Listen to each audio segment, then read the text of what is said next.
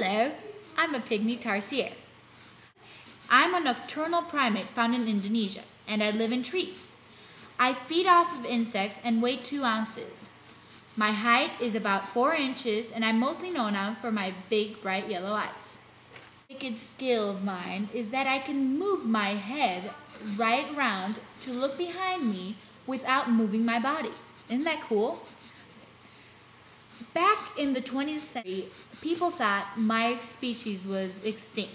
Indonesian scientists accidentally killed my friends while trapping rats and but later found a female and male and started breeding again. That was so